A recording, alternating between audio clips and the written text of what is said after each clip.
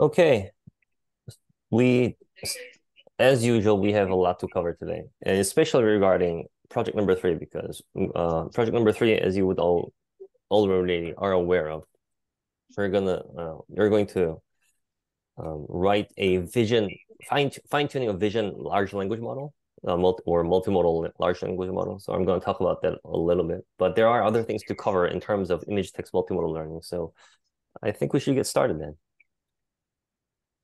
It's still a little bit later, and I'm going to have to mute everybody. All right, let's get to it. So welcome to the last week of AI504, and things have changed a little bit because things are changing so fast in AI. So I'm going to change a little significantly the content of this class from last year. So last year we talked about image to text, show, tend, and tell, and then text to image, GAN-based text to image generation, or DALL-E 1, and then BERT-based models like VilBERT or InterBERT or Uniter and that kind of stuff. But I'm going to skip a lot of that. So I'm going to skip show and tell, just going to talk about show, attend, and tell very briefly, and then talk about clip and DALL-E 2. So this week's practice will be about implementing clip and not DALL-E 2, but classifier-free guidance diffusion model, kind of like DALL-E 2 style, but not without the upsampling. We're going to talk about that. And then very briefly touch upon BERT-based models. Maybe not. I mean, depending on the time, because I have to leave at 12 o'clock sharp today. So, and then this will be the important part of today's class. All right, let's go. Let's get to it then. So the very first thing is image text or image captioning. And obviously, everybody should know what image captioning is. So image text is a sequence to kind of like a sequence to sequence, but rather more like an image to sequence. So we've all talked about sequence to sequence many times in our RNN and attention and transformer class. Sequence to sequence is basically text in and text out, such as translation from French to English. Image to sequence is obviously image in and text out. So it's kind of like describing a given image in text. So this is kind of like this. So given an image, we want to generate text like this, or like this, or like this, right? So it's image caption generation. And since this is an image to text, we're going to use an encoder-decoder architecture where the encoder is a CNN and decoder is RNN. So we're talking about very old technique from 2015, I think. So show, attend, and tell is kind of like the first model, the first image caption generation of algorithm that uses attention mechanism. So there was a show and tell before that, but then there came show, attend, and tell afterwards. So it's one with the attention. So when the text-based sequence, both encoder and decoder use RNN, but here we use CNN as an image encoder and RNN as a text decoder, right? So yeah, as I said, show, attend, and tell came out in 2015, very, in the early days of deep learning, so to speak. And it's mixing attention with image captioning. So this was I'm not sure if it's the first, but it's at least the first well-known paper to do so. And what we would like to do, actually, let's skip this. What we would like to do is this. So example, so there's an image, and we want to give this image to a model and then generate this text like this, a bird flying over a body of water. So here you can see that at each time generating a single token, just like this is when you're decoding a image caption, you are generating one token at a time autoregressively, right? It's the same as sequence to sequence. It's just that the encoder has changed from RNN to CNN. So when you're generating the caption, you need to generate it one token at a time, obviously. And each time generating the token, you can see that the attention distribution over the image is changing. So when you're talking about bird or flying, you can see that the image is highlighted around the bird itself. And a body of water. So when it's generating the word water, the attention distribution over the image is a very much different from here. So here the attention is being focused on the bird, but here the attention is focused on, I guess, like distributed over the body of water itself right here. So you can see we want to see this kind of behavior. And then there's a soft attention here. This is the first line is soft attention. This one's hard attention, but we're going to talk about soft attention only. Yeah, the model is attending to relevant part of image when generating each word. So how do we do this? So if you think about how we implemented sequence to sequence with attention, so here, this is the encoder, the text encoder from the sequence to sequence. So the French word is already there. So there's H1, H3, H4, and then there's a English decoder where you each time step generate a single word. You attend to all the words in the encoder side, right? So you generate a context vector for this particular time step too. So there's C2 here, and then there's previous Y1 head, which came out from here, right? It's an autoregressive model. There's context vector, and then based on these two, actually three. So S1, previous hidden layer, the current input, and the context vector. Based on these three, you generate the current time step output Y2 head. So that was sequence with attention. So in image captioning, what we need is an encoder to obtain image representation, a decoder to generate caption, and attention module. So this is the show attendant tell uses an attention mechanism. So you obviously need an attention module or attention function, so to speak, to calculate the attention weights. So for each component, we're going to use these models. So for encoder, we're going to use VGGNet, and for decoder, we're going to use LSTM. And for attention module, we can use simple MLP, just like what we did with sequence to sequence text-based model. So if you remember the convolution, the principle, the inner workings of convolution neural network, there is a image, and then you convolve over it, and then you do it multiple times, and then your output feature map shrinks from 32 to 28 to 24. If you don't use padding, if you do use padding to keep the dimensionality, you can keep going with 32 by 32 by 32, and, all the way. But here we're assuming that we're not using padding, so the feature map is shrinking as we go up the layer. And if you remember, as we go up to the layer, as we move up the ladder, the receptive field, the size of the receptive field increases. So for in the first layer, the filter can only look at 9 pixels, but that is now shrinked, that is represented in a single pixel in the next layer, and then the next layer, and then the next layer. So the final layer, in the third layer, a single pixel or single feature or single feature can look at this amount of pixels. Like what is this? Like 7 by 7. Like so, the receptive field gets larger and larger, right?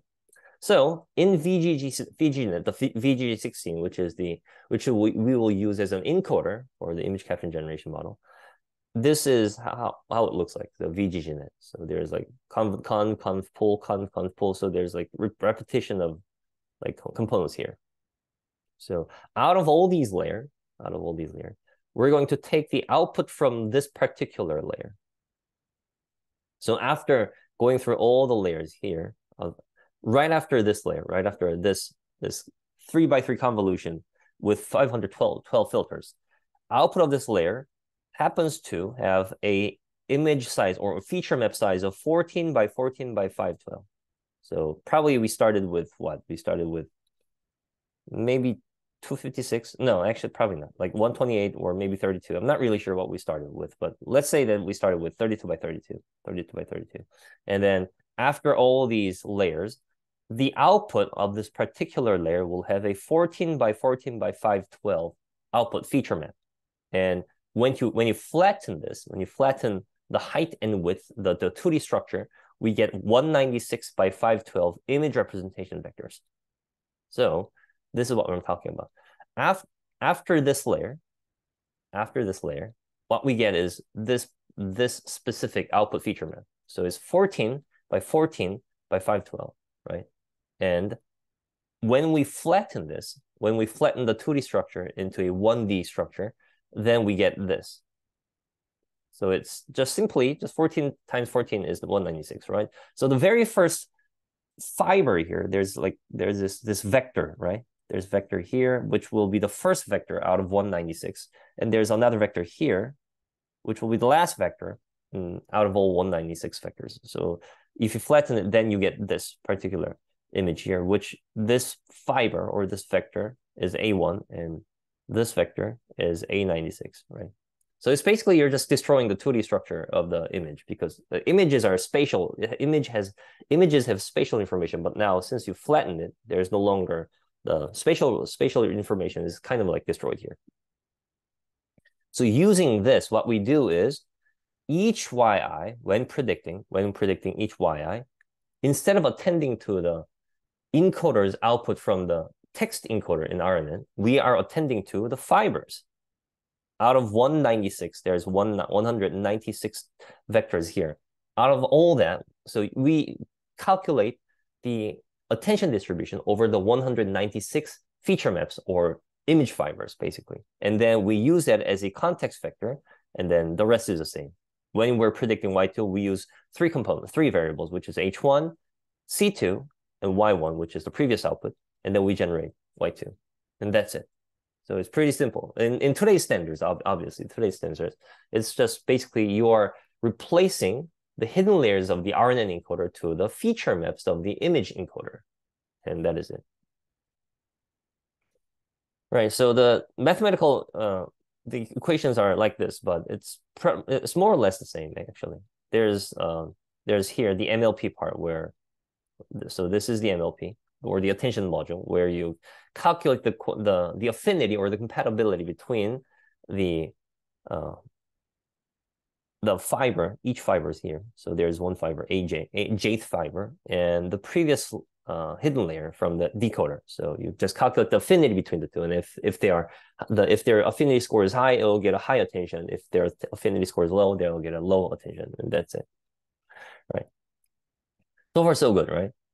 So this is a very first technique to implement an image caption generation model. And these days, obviously, GPT-4 can generate image captions. You can just, like upload an image to GPT-4, and then you can ask things about GPT-4, like describe this image, and then the GPT-4 will describe the contents of the image. So it's very different from these days, but this is one of the very first old models to do this. So conceptually, it's good to know this kind of stuff.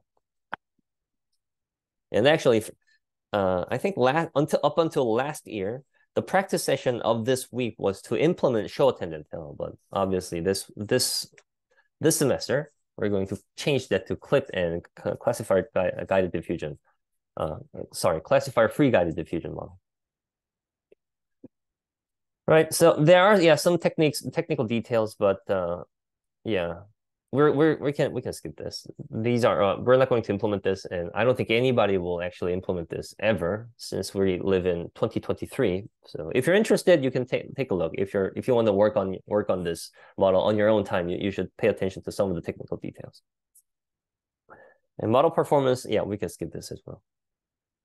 Some of the examples. So here, this is the image, and this is the generated caption. A woman is throwing a frisbee in a park, and this word, the one with the underscore, frisbee, when the model was generating the word frisbee, this was its attention distribution.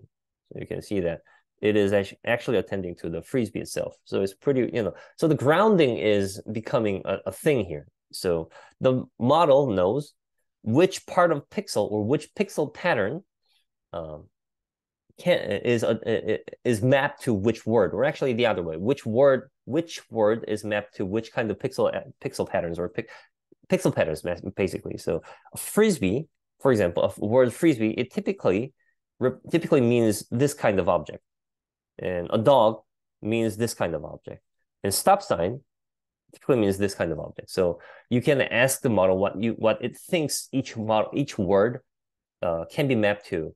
How each word can be mapped to a specific pixel patterns, and then that is where the grounding.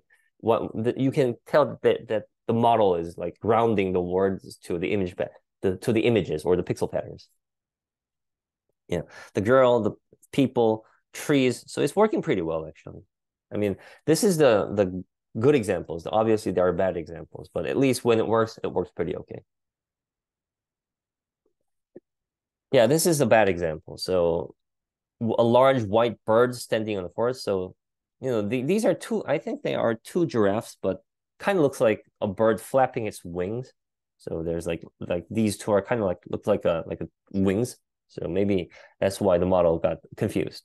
And a woman holding a clock in her hand, like the model thought that this was a clock. And it kind of looks like a clock. There's like a circle here with some words here. So kind of looks like a clock.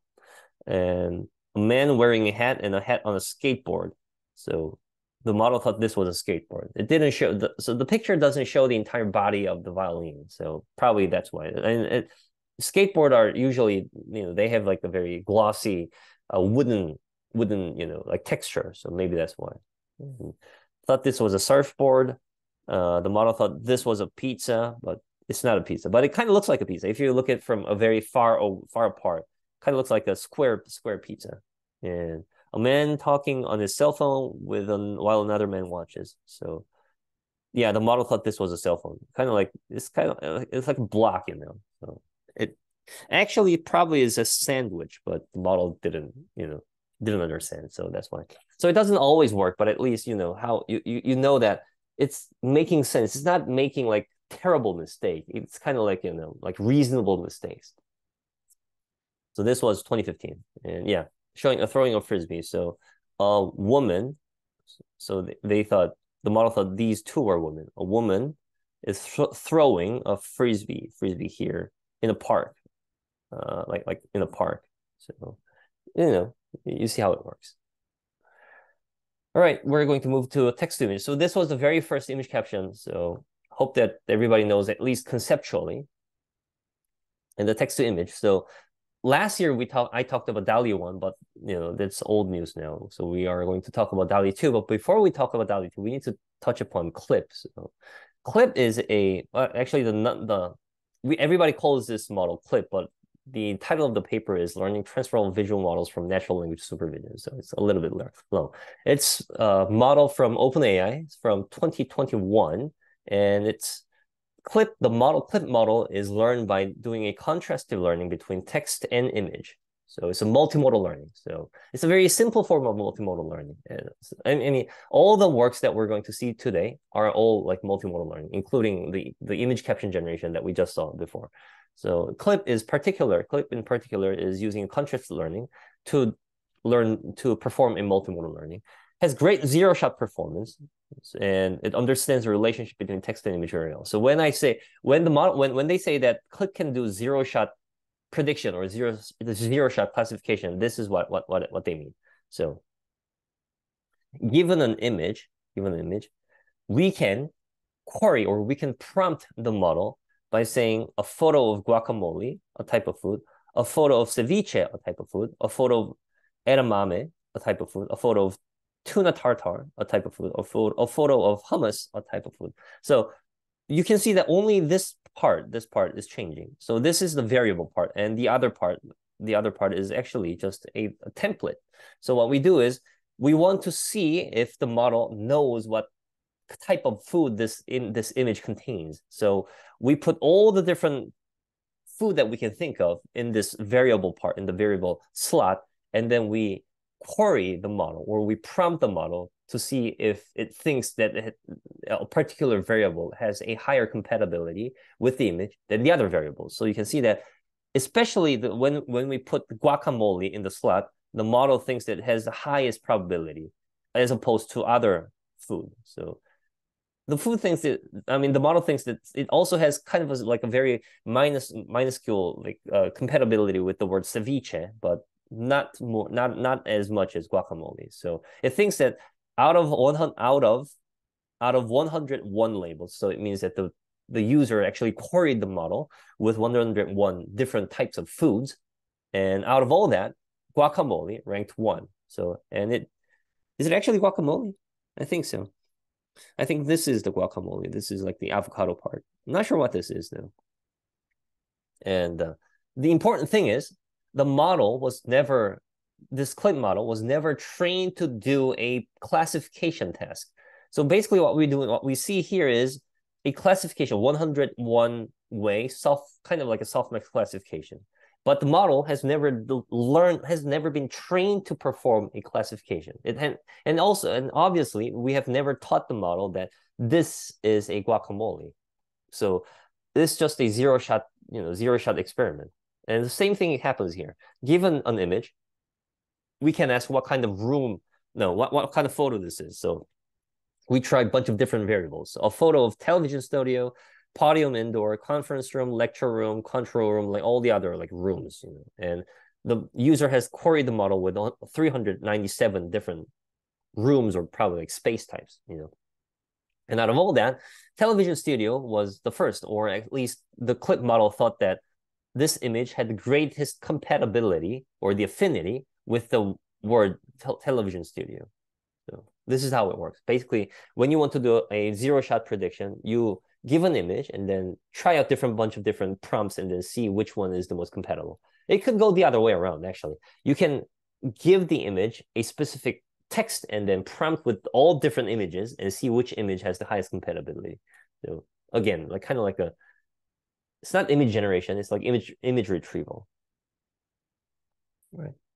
So how does it work? So we start with contrastive learning. So the clip is a contrastive learning between text and image. So we start with what contrast learning is.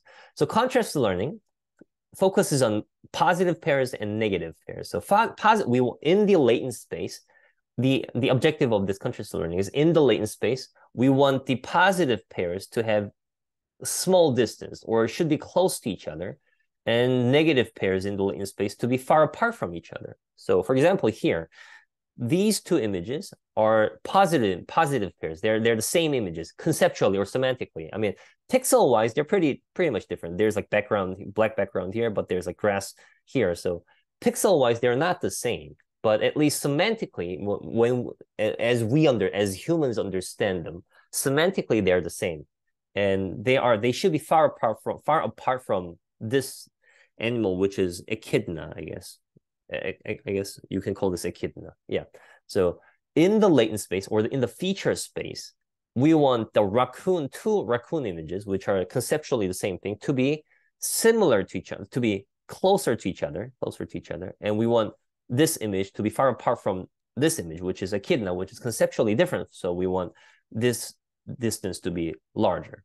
And you see that they are all transformed to the latent embedding using the same function with the same parameters. So it's all theta, theta, theta. So it means that we're using one function to map these raw images into the latent space. And in that latent space, we want these two to be closer to each other and these two to be far apart from each other. And obviously, these two should be far apart from each other as well. So that's what we want. We want a latent space that respects our conceptual understanding of images.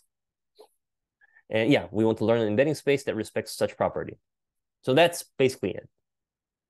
So how do we do this? So there are a lot of different ways to inject this kind of behavior where we want positive pairs to be close to each other, negative pairs to be far apart from each other. We can use many different types of losses. Like there's triplet loss, a lot of like different types of losses to inject this, to enforce this kind of behavior to the embedding space. But the most widely used, one of the most widely used losses is info NCE loss. So it's basically, if you look at this, kind of looks like a softmax loss, or actually a softmax conversion. When you think about when we were doing attention model, we put we put the scores into the softmax to get the attention distribution, right? So it's kind of like that softmax basically.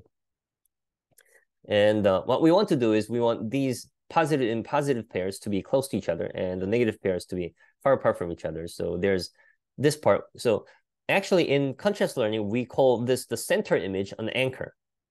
This is an anchor, and this is the positive image, and this is the negative image. So we want the anchor and the positive pair to be close to each other. So that's here. So this is an anchor embedding of the anchor, and this is the embedding of the positive pair.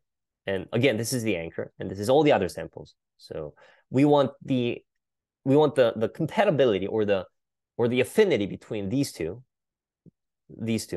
anchor and positive pairs to be higher to be higher than all the other compatibilities between, so more technically, compatibility between all the other pairs, all the other like negative pairs. So that's basically why we use softmax type of loss here. And you see that we're doing a inner product between the anchor representation vector and the positive representation vector. But this is not the only way. This is not the only way to define a distance. Basically, what we want is the distance function. And here we used inner product as a form of distance function. But this is not the only way to do it. You can actually use actual distance, like L2 distance, L1 distance, whatever distance you want. Or you can actually use cosine similarity instead of inner product. There are a lot of different ways to do it. But typically, people use inner product or cosine similarity, either of these two. Question. How can researchers decide negativeness? For example, in the slide, is bulldog the case of negative? Good question. And the answer was, it's actually just another image sample from the same mini batch. So it may suffer from false negatives. Since two different images may share similar. Exactly. Very, very, very precisely correct. So we don't know whether, because we randomly, you can see that here, K0 to N, which is, the N is supposed to be the entire image, but we can't do this. So N is actually the size of the mini batch. And it means that we go through all the samples in the mini batch. So there could be conceptually, semantically similar samples in the mini batch, just such as, like, us, what is this? Like, this is German Shepherd, and there could be a bulldog or like golden retrievers or chihuahuas, who knows? But we just bear with it, because there should be other images like cats, people, monkeys, cars, trucks, bicycles. The chances are that there are images that are not semantically the same way more times than false negatives in your mini batch. So we just bear with it. And typically how we generate a positive sample is we just, do a augmentation. So here, this is the anchor, and what we did to create the positive pair is just black and white. So we just grayscaled it, or we can distort it a little bit, put a little Gaussian noise on it, or maybe darken the brightness, or maybe clip it, like only clip this part and then give it as a positive. So the signal between the positive pairs are way stronger than a signal between an anchor and a false negative, such as bulldog. So we eventually it's okay. Can you guarantee monotonicity about embedding distance image similarity? I guess there can be a few exceptions, doesn't matter. You want some answer. You demand an answer. What is the reference to know whether conscious learning was conducted well? You can actually do there's a lot of different ways to evaluate, to conduct evaluation. You can actually do this kind of stuff here. So this is basically retrieval experiment. So you can give a query image and then search for the closest text, or the other way. You can give a text as a query and then search for the closest image, and then you can see whether it makes sense, So if you already have a labeled example, then you can actually evaluate the performance of the retrieval using like F1 score or like NDCG score, that kind of stuff. So that's one way to evaluate whether whether this underlying feature space respects the distance between positive pairs and negative pairs. But I don't think there's a guarantee, because again, even during the training process, there's no guarantee that there would be occasional false negatives.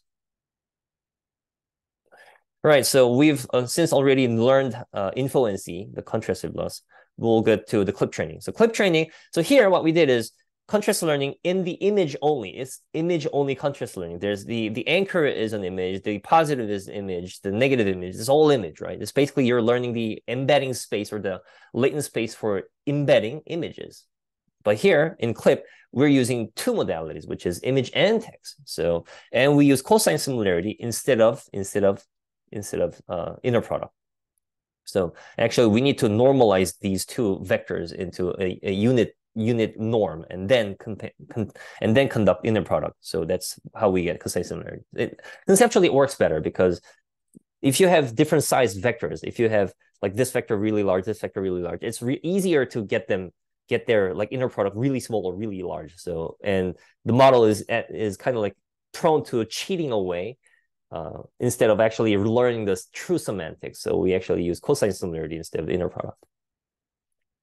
And here in the clip training, the text encoder part, there should be two encoders because there's text and image. There are two modalities. So there are two encoders. There's text encoder and image encoder.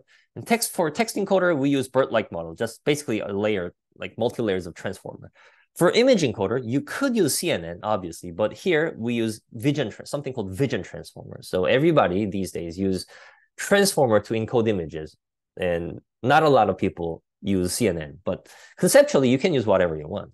It could be text encoder, could be some other model, image encoder could be some other model, as long as you can encode text and image and then represent them as a fixed sized vectors, then it's okay. So here there's text encoder. So obviously, given the text, so actually you can see that actually this is a mini batch of text, and this is also a mini batch of images. There are 1, 2, 3, 4, like, well, actually, yeah, many different text and images, and you should know that they are paired. So you need to, in order to conduct a clip training, you need to procure a data set where you have a paired text and image. So kind of like a caption data set. And for the paired text and image, you put the text part, you put the text into text encoder, you put the image to the image encoder, and then you'll have a fixed size vector, but there will be multiple vectors because there are multiple instances in your mini batch. So if your mini batch is like size n, then you'll have n vectors out of your text encoder and n vectors out of your image encoders, right? And with that, what we do is we want the true pairs to have a higher probability, and we want all the other pairs, which will be the negative pairs, to have lower probability. So that's basically it. So we just do a outer product between these images and these images, do an outer product, and then you'll get, these text vectors and these image vectors, do an outer product, and you'll get a inner product. You'll get you'll get a matrix like this, basically. And the diagonal part is the one that you're interested in. These are the diagonal parts are the positive pairs, and the non-diagonal are the negative pairs, obviously. And we want the diagonal part to have high affinity, and you want the non-diagonal part to have lower affinity. Very clear, right?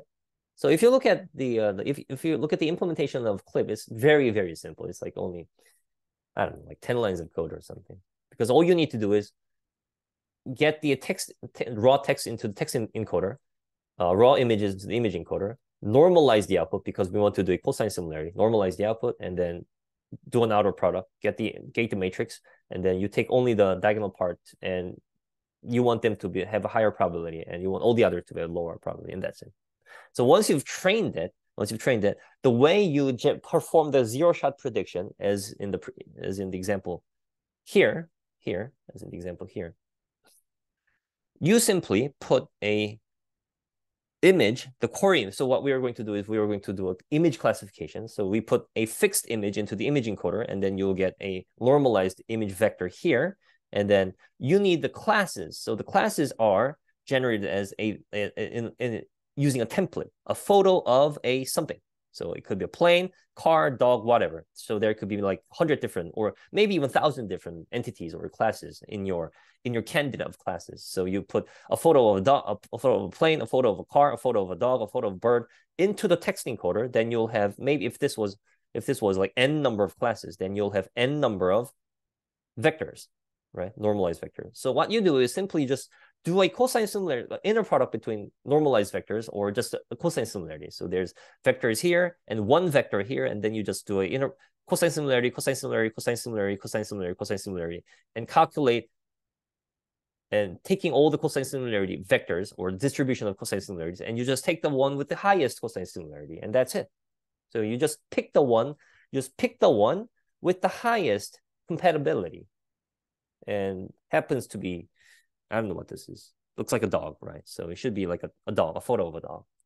That's it. So the in order to perform this kind of zero-shot prediction, you need to define the classes. So it's not like, you know, true zero-shot prediction, because like you need to prepare a vocab. Maybe you can prepare like all the nouns in your English dictionary, but then the chances are it won't be very accurate. So you need to narrow down the candidate. But at least the important thing is the clip train. If you look at the clip training, it's all just contrastive learning. It has never learned to do any classification or prediction, none of that.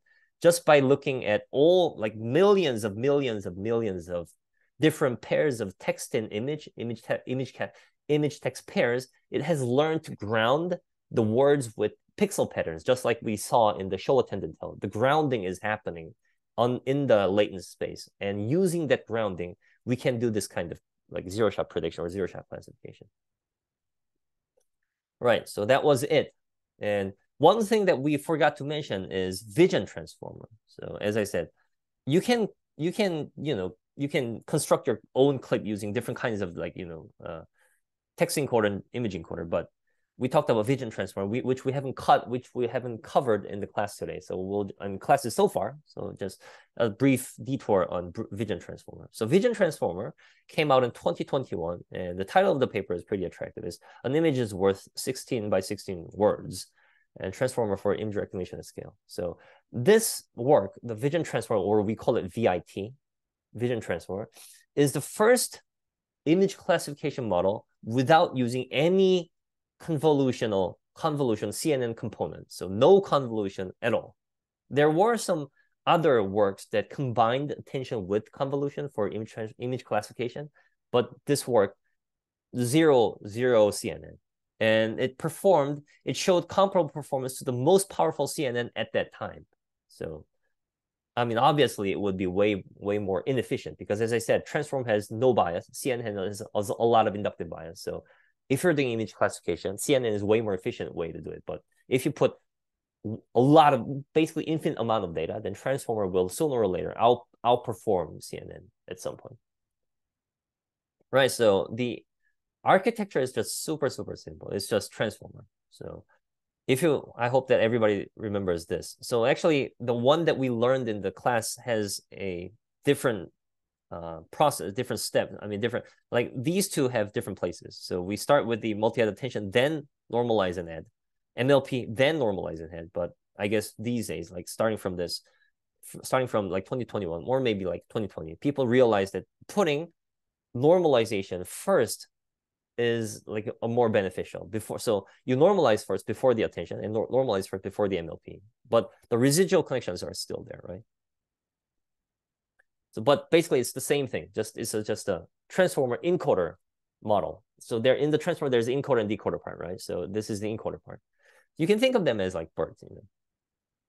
So what we do is, you can see here, basically we just cut the image into grids, into patches. So if you have 256 by 256 images and you cut them with 16 by 16 patches, then you will get 256 patches. So for example, here, if you have 256 by 256 image and you cut them where each patch has 16 by 16 pixels, then you will have 16 patches and 16 patches here. So there will be 16 patches horizontally and 16 patches like horizontally and vertically. So if you multiply them, then you will get 256 patches. So it's a little bit confusing because there's like the patch is 16 by 16, and also the number of patches are 16 by 16. So a little bit confusing. But if you have 256 by 256 resolution and you cut them by the 16 by 16 resolution patch, then you will get 256 patches out of the entire raw image. So you have, and then out of using 256 patches, where each patch has 16 by 16 resolution, you linearly project them. Basically, you just put this into a linear projection, WX plus B, which is output Y. And you take this Y here, and then you add this with the positional encoding, and then you put them into the 12 layers of, 12 layers of transformer encoder. And This is the CLS token, kind of like in the BERT token, in the BERT. So this is a CLS token. You take the CLS token and then you put them through a softmax classifier, and that's it. So very, very simple, right? There's no CNN, there's no nothing. And actually, you might think that you should do something with the raw pixels, but the way they do it is they just cut them into patches and then just linearly transform them into a vector like 256, or maybe if you think of a BERT, then it should have 768. Is it 786, seven something dimension, and then put them into the transformer, and that's it. Very, very simple. And if you put humongous amount of data for training, then it'll start working as a image classifier model. Right. So yeah, cut an image into grids and linearly transform each patch and add position embeddings to the patch, and then feed them into transformer encoder. That's it. Yeah. And hidden sizes, well, okay, yeah, it's 1280. So 30. Oh, they use 32 layers, so way larger than BERT. 32 layers, 1280 hidden size, and 16 attention heads. Total 600 million parameters. And when they were releasing this paper, they trained this model on their internal. Google trained this model on their internal data set called JFT, which is not public, but it consists of, I don't know, like trillions of images, who knows how many, and just gigantic amount of image. And then at that time, it was able to show comparable performance to the most powerful CNN. But if you imagine, the most powerful CNN probably doesn't require that much amount of data and uses way less number of parameters. So you can think about the trade-off between the two. Right. So when they do a image classification, they can study the attention pattern, just like how we studied attention patterns in the very first transformer model, right? The animal was crossing the street, that kind of stuff. So here we can see which part of the image, or which patch the model was most attending to when classifying. So for classifying a dog, the patches that were getting the attention were like these, and for an airplane like this, and I think this is a snake, but it's like an incorrect example. So they just show two correct examples and one incorrect example. So, right. But the gist of it is that you can study their attention patterns and see if they are making sense or not. So this is it. So this is VIT. Very simple, right? You just put 32 layers. So sorry about 32 layers of transformer encoder, and then you just backprop using negative log or softmax based negative log likelihood loss, and that's it. You just train it for like days and days and days, and that's it. Well, actually, these days, I don't think anybody actually trains VIT. They just take VIT from OpenAI's CLIP encoder. So CLIP image encoder, because OpenAI, as I said, OpenAI uses VIT for image encoder and transform for text encoder. So I think I'm not sure if they do or Stable Diffusion do, but there's like an open source version of a CLIP, and then that CLIP comes with pre-trained transformer and pre-trained vision transformer. So you can just take this vision transformer for your purposes. So I don't think anybody actually trains VIT these days. Right. So moving on to the DALL-E 2 then. So the way we covered CLIP and vision transformer to arrive at DALL-E 2. So DALL-E 2 actually, it's not, I mean, everybody knows DALL-E 2 is a diffusion model, but the technical details are a little bit important. They use CLIP priors and classifier free guided diffusion. So here we see the CLIP being used as a prior. So we'll get to what it means. And it involves two-step upsampling, so which are also diffusion. So the image qualities, I mean, everybody knows like DALL-E 2 has phenomenal image quality. And actually, about a month or two ago, DALL-E 3 came out. So probably uses the same architecture as DALL-E 2, or maybe a little bit larger architecture with larger data set. But basically, the core philosophy probably will be the same. So a corgi's head depicted as an explosion of a nebula. Yeah, I don't think anybody can draw this. Like, in the entire humanity, maybe like 0.0001% can draw this. So already like DALL-E 2 is like one of the most capable painters out there. It actually, yeah, it draws definitely better than I do. So what do I mean by, what do they mean by CLIP prior? So let's look at the step-by-step first, how DALL-E 2 generates an image. So there are 5 steps. 1, 2, 3, 4, 5. Actually, let's go back to the highlight. 1, 2, 3, 4, 5. So step 1, the input is your text input, which will be like this: corgi's head or a dolphin in astronaut, whatever, some text input. And then the output will be clip text embedding. So that's because we are using clip text encoder. We go all the way back here. This one. So we're in DALL-E 2. They use pre-trained, already trained, the clip-trained text encoder and clip-trained image encoder. I mean, they don't use the image encoder, but they use it as another. I mean, yeah, we'll stick to text encoder. So we already assume that there's already a clip-trained text encoder, which is basically like a BERT. And then we use that in step 1. We use it in step 1. So step 1, we put the text into that clip text encoder, and then we get the clip text embedding. So here, this is the clip text encoder, and we get the clip text embedding. And then step 2, we take that clip text embedding as an input, and then we want a clip image embedding out. So we need to somehow generate from this clip text embedding to the paired clip text as clip image embedding. We'll get to see how we do it. And then number 3, we take the generated clip image embedding and then we use that as an input and then try to generate raw image of 64 by 64 pixels. So that's the first step. So here, this is the diffusion part. And then there are two upsampling steps: 64 to 256, 256 to 124, 1024, 1024. So these two we're going to skip, but at least 1, 2, 3, this is important. So they use a pre-trained clip, which comes with an image encoder and a text encoder. So they're already trained with the clip objective function, the contrastive learning. So this part is that part, right?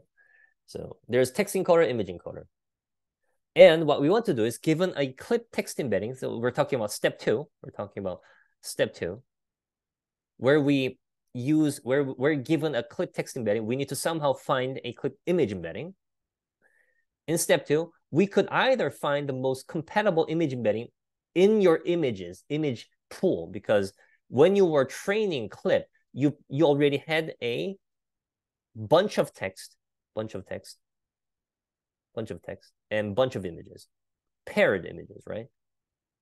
And then you can find, given a text, you can find the most compatible image from your image pool, but that wouldn't be image generation. That would be image searching or image retrieval. We want to generate a synthetic, completely new images. So we can't do this. Finding the most compatible image embedding using your image encoder, clip-trained image encoder, finding the most compatible image embedding is it's the same as zero-shot prediction from the clip. This wouldn't be a generation. We need to generate the most compatible image embedding, right? So how we do it is, number 1, we can either generate a compatible clip image embedding using autoregressive model or another diffusion. So there's autoregression and CFG diffusion. So given a clip text embedding, which is given to us, we want to generate a compatible clip image embedding. The way we do it is we can generate by using a transform-based autoregressive model where we predict one dimension at a time. So this, then this, then this, then this, then this, then this, this. Autoregressively, we can generate this image. We can generate this image embedding, or we can use another classifier free guided diffusion starting from here to here. So they tried both ways. The OpenAI researchers tried both methods, autoregression and CFG diffusion. The performances were comparable between the two, but in the end, OpenAI just went with the latter, the CFG diffusion. So if you think about it, in here, step 2 uses CFG diffusion. This part also uses CFG diffusion. So it's actually just a sequence of diffusion or hierarchical diffusion. DALL-E 2 uses 2 diffusion steps. One with starting from here to here, and then given a clip image embedding which we just generated just now, right? Which we generated, Given using that as an input, we do another classifier-free guided diffusion to generate the actual raw image, which is 64 by 64. So that's how DALL-E 2 works. So some people might wonder, why not go directly from here to here? Why not just, directly use the image and the clip text embedding as a class or as a condition, and then just use CFG diffusion, classifier-free guided diffusion, to generate image directly? Why not do that? We could do that. Technically, we can do that. It's just that having one more step in between, just going from clip text embedding to clip image embedding, then using that image embedding to go to the raw image, that works way better. But technically, you can try to go from here to here directly using just one diffusion step instead of using two diffusion steps. It's just that two diffusion steps works better. Higher image quality, more diversity, and like what yada yada yada.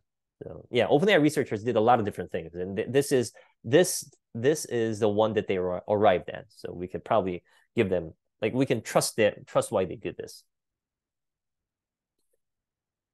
Question: is it more efficient to train this way? Do we know why it is better?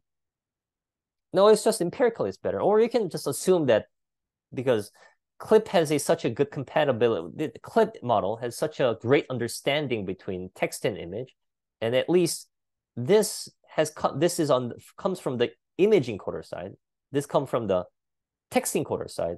So starting from the image encoder side going to the image might work a little bit better than starting from the text embedding to going to the image directly. It's just my way of taking this information or interpreting this information. Right. Hopefully that makes sense. Right. So any questions so far?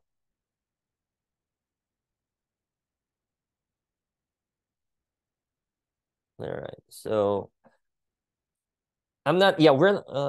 what are step 4 and 5? Step 4 and 5 are upsampling. We just take this generated image and then upsample it to 256, and step 5 is taking that generated 256 to going to 1024, just high resolution. So if you're interested in the upsampling, you can, search in the internet. There are a lot of examples of upsampling, so you can, search on your own time. Right. So if you think about the difference between latent DDPM that we covered last week and diffusion, it's a little bit different, right? They're both conditional models. So you can see the conditioning coming here, right? So the free text, the text embedding is the text embedding. So this, you can see that you can assume that this is like a clip text embedder, like clip text encoder. So clip text encoder gets the text in and then use that as a condition or as a classifier-free guided diffusion condition, right? But the important thing is DALL-E 2 generates the image embedding first, and then based on that image embedding, generates 64 by 64, right? In latent DDPM or latent diffusion, based on the text embedding, they directly generate the autoencoder, like the latent embedding. Actually, yeah, I guess it's the same. So a little bit tricky, but in DALL-E 2, you start from the text embedding and then arrive at an image embedding, which image embedding you use to go to the 64 by 64. Same deal here. You start from the text embedding and then generate image embedding, but that image embedding is actually learned from an autoencoder. So you go upsample here. So you can see the difference between the two, right? I mean, this is also upsampling, probably. Like if this is 256 and this is 64 by 64, then 64 by 64, then this is larger, right? So this is also upsampling. But the property of the latent space is different. So the latent space here is based on clip. The latent space here, or actually the latent space between here and here, is based on autoencoder. So that's the difference. Hopefully everybody understands, right? All right, so I think next is the quiz. Yeah, so quiz 1. So please read and then give me the answer in private message. And I've already said that in the classroom, I won't take your answer is if you don't have your student number, if you don't follow the spec, just give me the number, comma separated, no blanks, right? You've seen the class and post. Any other answer form, I'm not going to count them. And we'll stop at when? Yeah, stop at 28, 1128. Or actually 2759.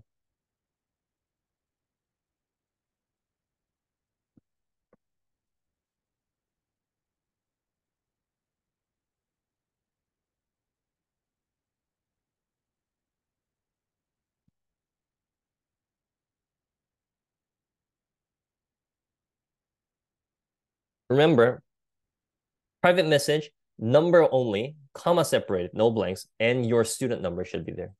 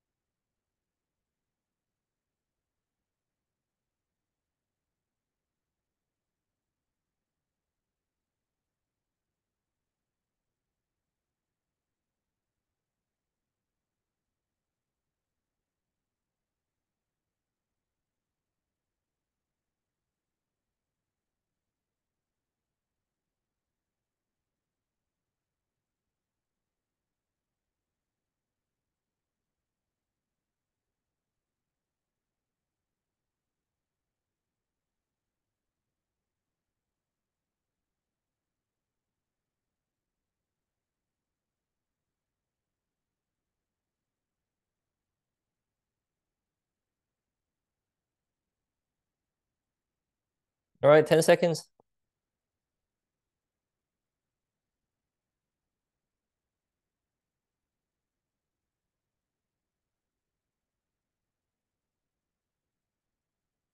All right, so the answer is number one, and one only, actually. The others are all false. So I've said multiple times that you can replace the image encoder and text encoder with any other encoders. It'll still work in clip, right? So this is obviously for it. And using clip, you can't generate new images. You can only look for images. So it's a retrieval machine or a search machine. It's not a generation model. And number four, VIT needs multiple transformer layers. No. So we talked about the self-attention. Using only one encoder layer, the patch, we can go all the way back here.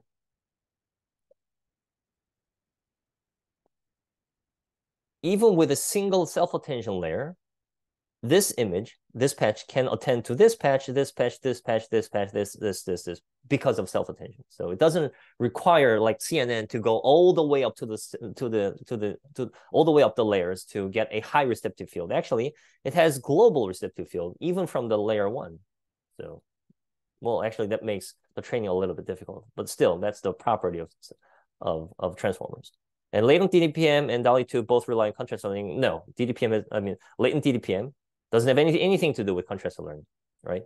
So obviously, the number one choice, option one, is the only answer. You don't have so many parameters in transformer layer. What, I'm not sure what you're talking about. The actual VIT uses 32 layers. Doesn't use one. What I'm saying is using with only one layer, the patches can attend to all the other patches. So it has a global receptive field.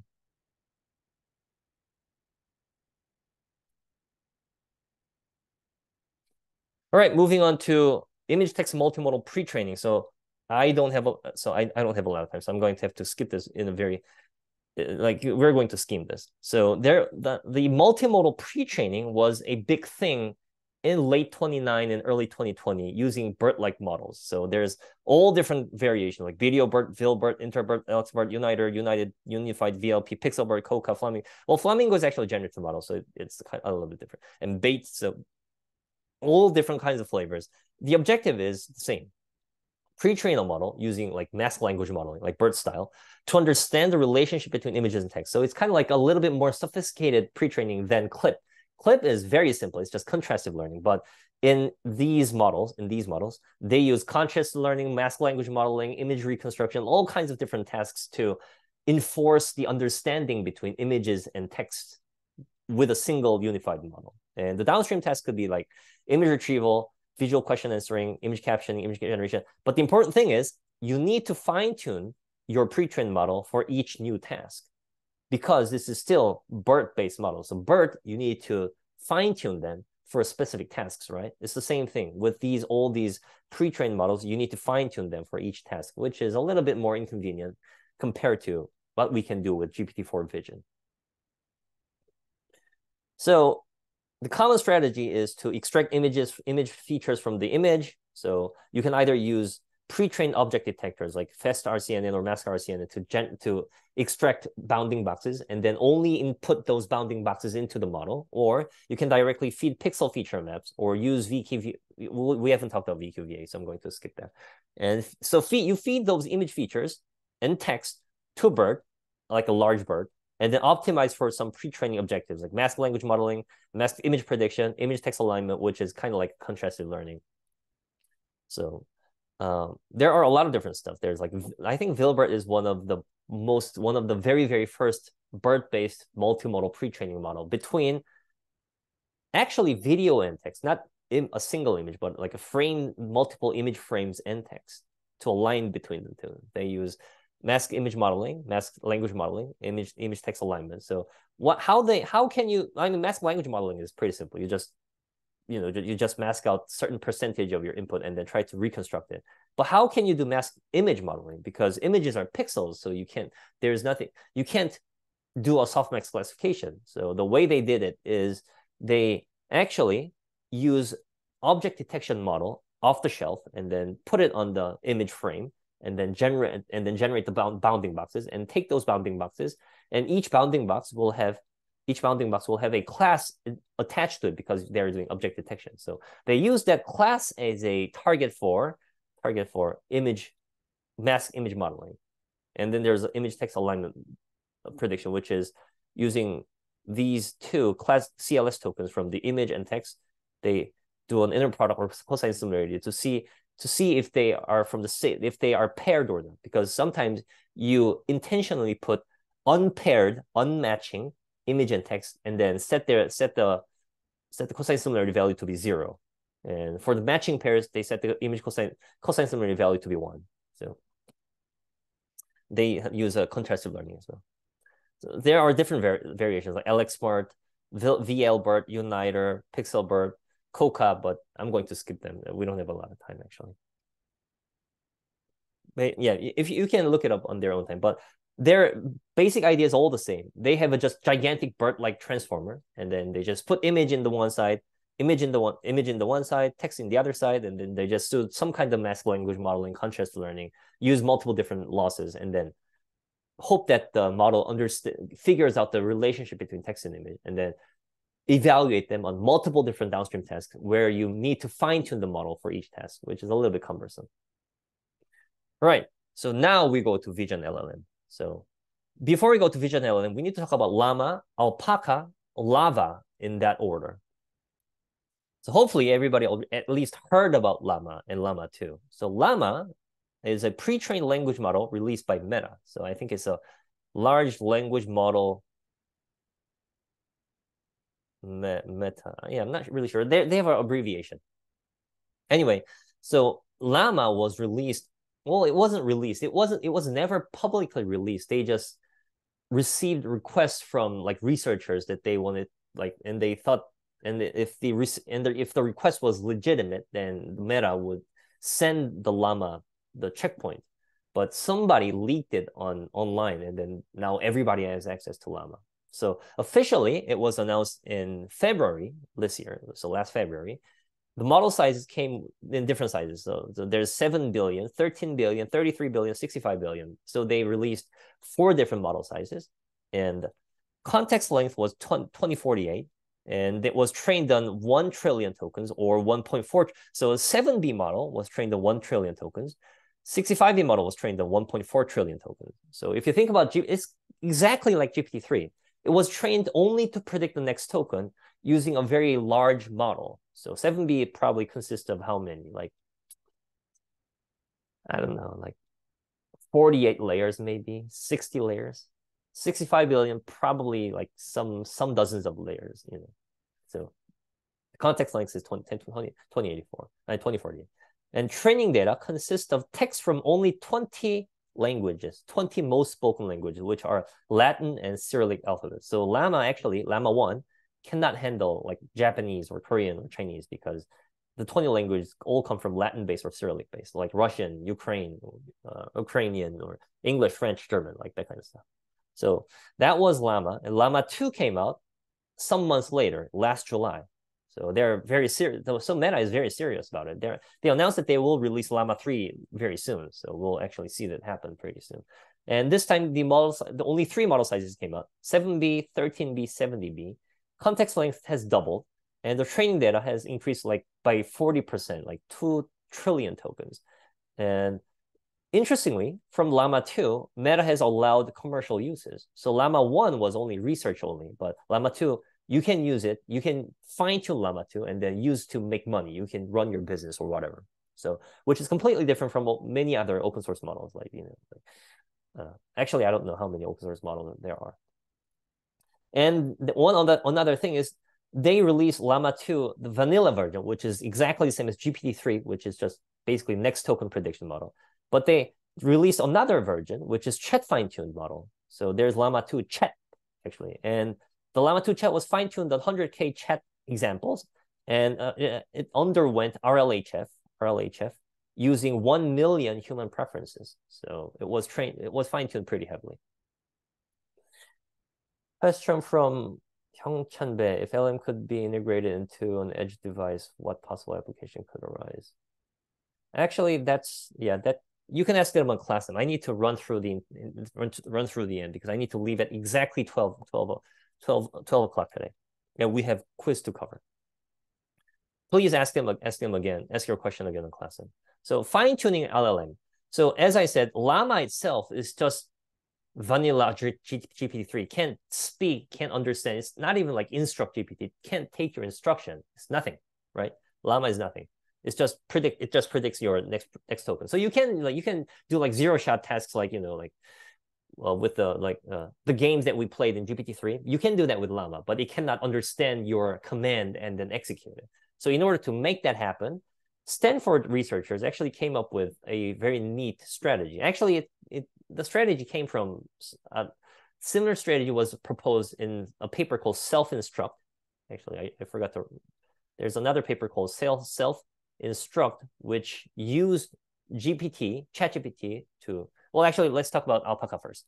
So what the Stanford people did is so Alpaca is the first fine-tuned open source LLM using less than $600. Ideally, if you knew what you were doing, you could use $600 only to get your own working chat LLM, or not chat LLM, it's instruction LLM. The way they did it is they first generate instruction following examples from TextDaVinci 003. So I think this is the old form of chat GPT or whatever. And then use those examples to fine-tune LLaMA. So it's a 2-step process. So here you can see that using a powerful LLM, which can already take your instructions, you feed some seed instruction following examples. Here, for example, here, these instruction, brainstorm a list of possible New Year's resolution. Then this model will take this instruction in and then output the outcome. So lose weight, exercise more, eat healthier. So, and you actually need to have some seed examples like instruction. So seed. There are how many seeds? There are 175 seeds. So seed would look like this. So instruction, yada yada yada, and then input, instruction, input, output, output, output. So instruction is like read the read the input, and then convert it into French or whatever. Like read the English input, and then translate it into French, and then there would be English words here, and then like French words here. So you need to prepare this seed samples, at least like in the in this LLaMA, in the Alpaca example, they took 175 self-instruct seed tasks, which actually come from this paper, self-instruct paper. So self-instruct paper, actually they did the same thing. They extracted instruction following samples from a powerful model and then fine-tuned it on GPT-3, the vanilla GPT-3. But here, what the Stanford people did is they took the instructions, they extracted the instructions from the powerful LLM, ChatGPT, and then used it to fine-tune LLaMA, not GPT-3, LLaMA. And then LLaMA started to take instructions and then, you know, understand your command and follow your command. So that's basically it. It's very, very, on a high level, it's very simple. It's mainly just engineering work, actually, that you need to care about. So get the best outcome possible. High level philosophy, high level principles are pretty straightforward. Yeah, actually, I did prepare self-instruct. So self-instruct was the first paper that actually kind of like demonstrated how you can extract or use a powerful LLM like ChatGPT to extract or generate many instruction following samples so that you can use it for fine-tuning another weaker LLM. So you have seed tasks, and then you put them into a pool, and then you generate instruct generations using a powerful LLM, and then using that instruction, they have some kind of like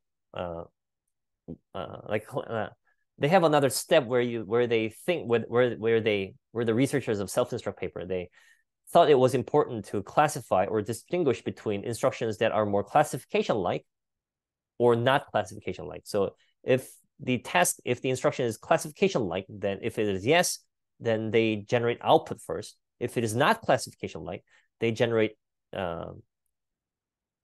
the input first.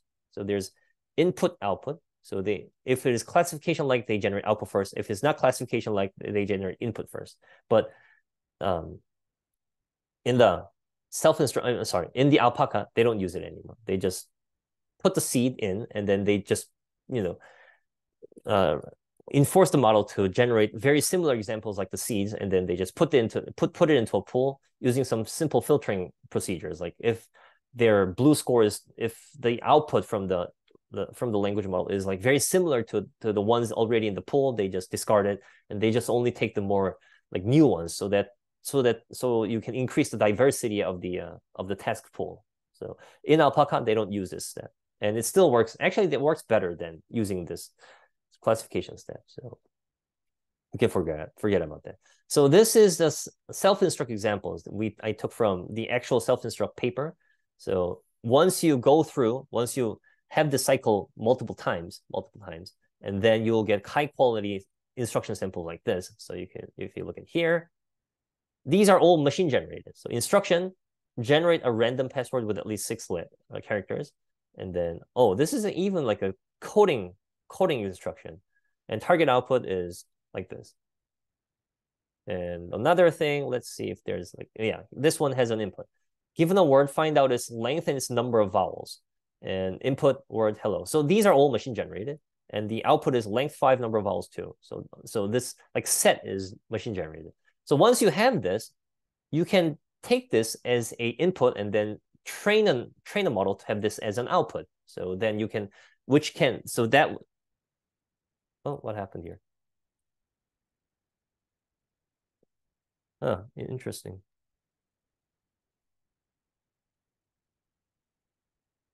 Oh, not this one.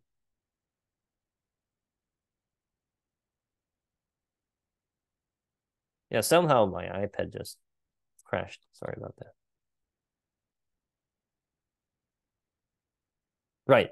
So as I said, you can take these instruction input output pairs, or sometimes just instruction output pairs, and then use it to fine-tune LLaMA, and then LLaMA will start to understand your command and, do as you're bidding, basically. Right. And so based on that, we'll go to LLaVA now, Vision LLM. So Vision LLM is just like LLM, it's just that it recognizes images. So LLaVA is the first fine-tuned open source LLM to recognize images. So you can see, you can even have a conversation with it. So Alpaca, you can't have conversation with Alpaca because all the instruction samples are one-shot, one-turn things. It's just you command and then you get an output, and that's it. You can't have a conversation with Alpaca. But in LLaVA, you can even have a conversation because they've trained they fine-tuned the model with the conversation examples. So given a Mona Lisa image, do you know who drew this painting? Then it says like a famous artwork by Leonardo da Vinci. Given this, do you know who drew this painting? It knows it's a humorous situation. It's a dog, but it comes from like Da Vinci style, whatever. So it actually understands and then understands the image and then have a conversation with you.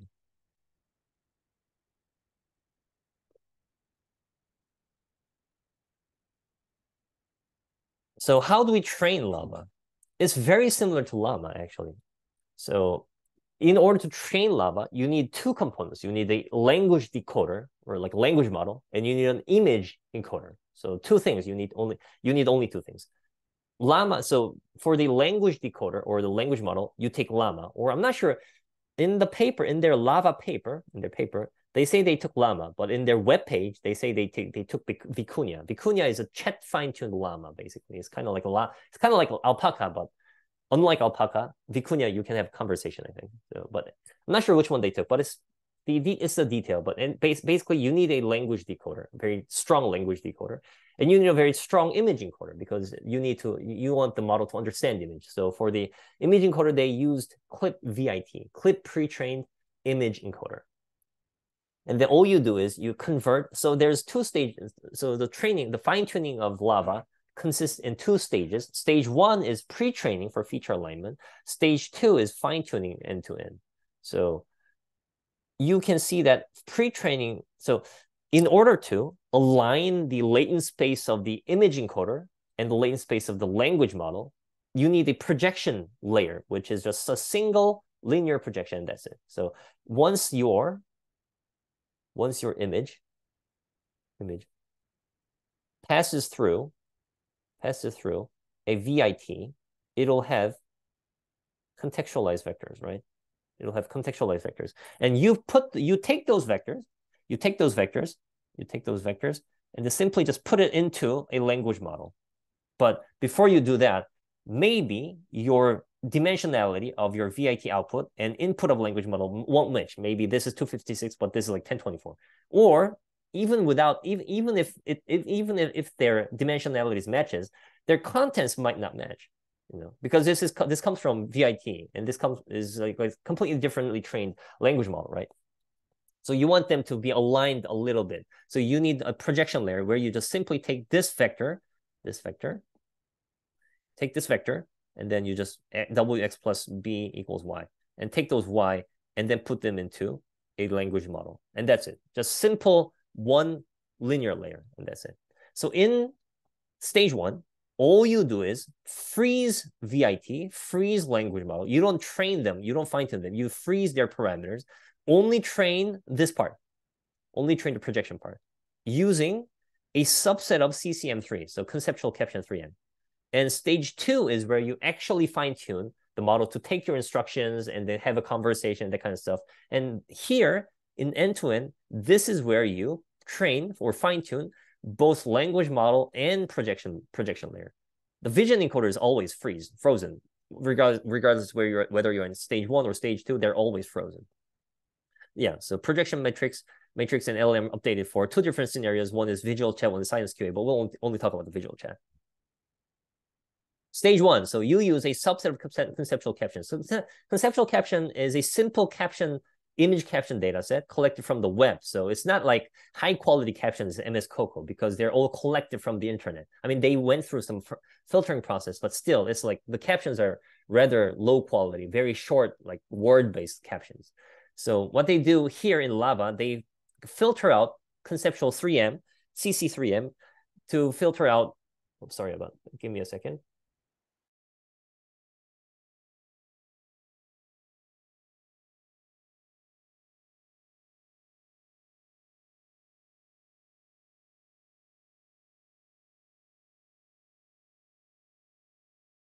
All right, I'm back. So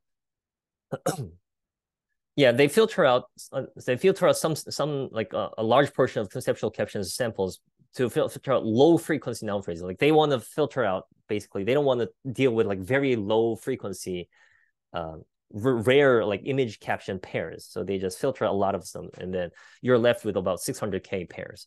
And the training in stage 1 is very, very simple. It all takes this particular form or slight variation of it.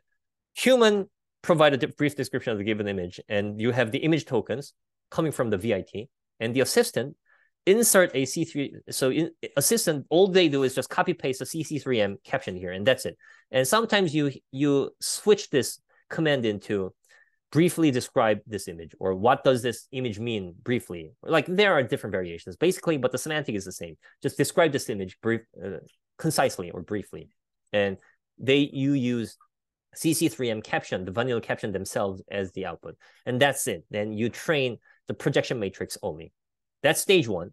Stage 2 is where they actually use high quality samples. So stage 2, they use MS Coco, which includes 5 captions per image. And it also comes with bounding boxes. And they use GPT-4 to generate instruction following samples. And there are 3 types of instructions. There's conversation, detailed description, complex reasoning.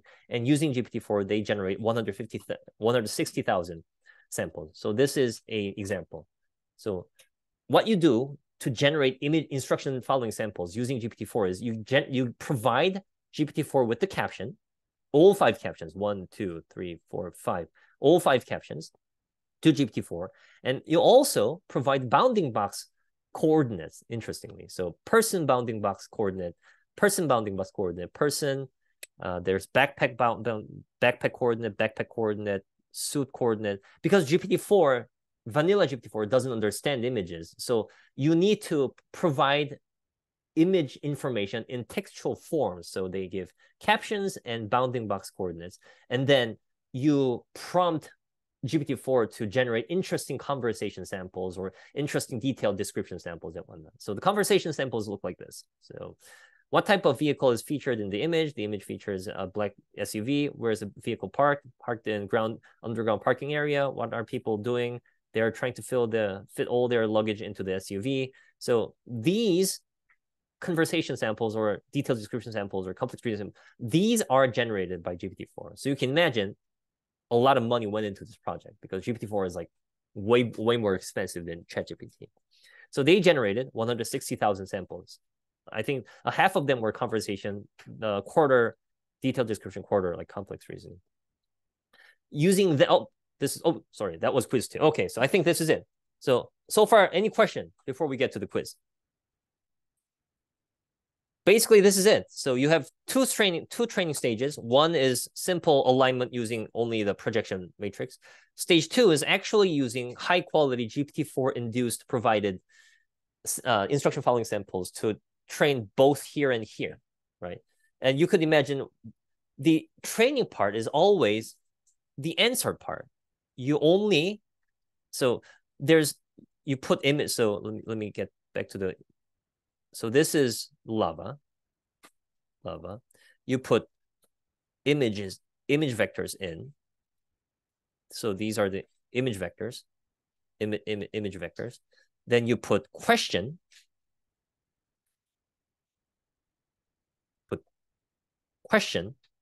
And then you want answers to come out, right? Answers to come out. So when you're fine-tuning LLaMA to become LLaVA, you put image here, question here, and then you backprop the answers here, autoregressively. And then in the next answer, in the next phase, what you do is actually I need to, for the next chat turn, you put previous answer here, previous answer. So this is Q1, this is A1. Then you put Q2, and then you want the A2 to come out, right? And then, so question goes in here, answer goes in here, question goes in here, and then you want this answer to come out. So this is where the backprop happens autoregressively. So that's how you train, basically, Vision LLM. Right. So there are some questions. I think I have 5 more minutes, so we can take the quiz for 2 minutes. So let me look at the actually. No, yeah. If there are immediate questions. From Aldo, was there an attempt to make the model say making a bomb instruction like this and bypass this? You could do that. You could actually do that.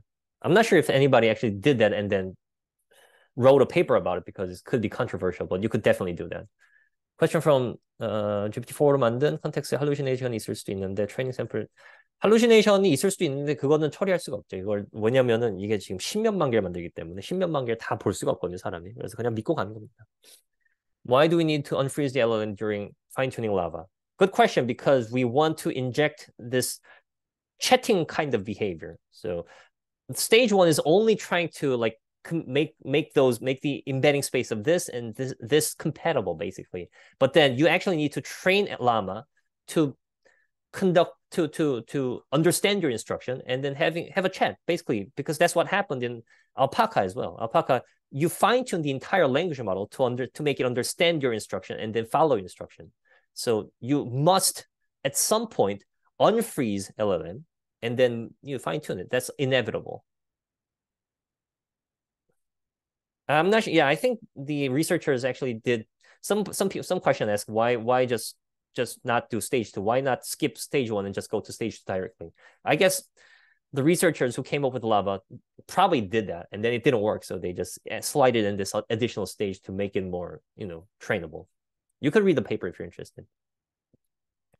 All right, so I think we're in the final quiz of this course. So which of the following is true? I'll give you guys 2.5 minutes. So actually, probably not. I can't give you guys maybe. I'll give you guys until 58, 9, 50. Yeah, 11:58, 59.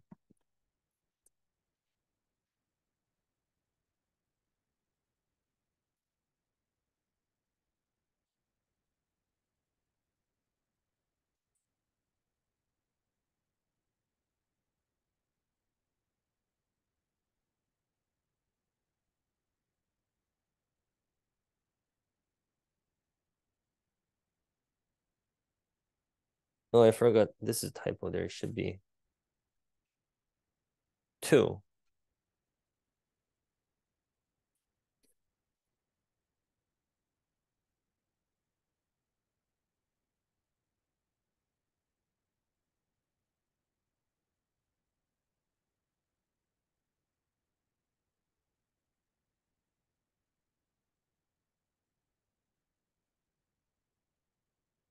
All right, 15 seconds.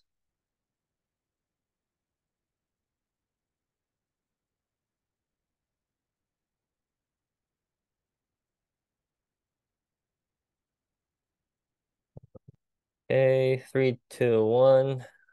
Okay, so the answer is number 2 only. So the others are all wrong. So as I said, BERT-based models use a lot of different losses, like contrast learning loss and other losses as well. Alpaca, as I said multiple times, Alpaca can only perform one-turn instructions. It cannot have chats like Vicuña or LLaVA. LLaMA cannot be fine-tuned to recognize audio. Actually, it can. It can be fine-tuned to recognize any modality as long as you have the instruction following symbols. LLaVA can perform object segmentation. No, LLaVA can only generate text as an output. It cannot meddle with the image content. So the answer is number 2 only. Right, so this is the end of the entire course actually this semester. So hope you guys had a not good time, but at least educational. I hope you guys got at least learned something out of this entire course. This was a very difficult course for me. I think this has been the most difficult course I've ever conducted or taught. So good luck with your project 3, which will be next week, and then I'll probably connect with you guys on Classroom about after class surveys and whatnot. So I'll talk to you guys on Classroom. Yeah, thank you guys, and good work. It has not been easy for those who start their machine learning class for the first time. It wouldn't have been easy, but hopefully you can write whatever model you want now. 네, 감사합니다. 네, 모두 수고하셨고요. 네, 클래스홈으로 다시 또 몇 가지 뭐 팔로우업을 좀 하겠습니다. 네, 감사합니다. 네, 감사합니다. 수고하셨습니다. 감사합니다. 네.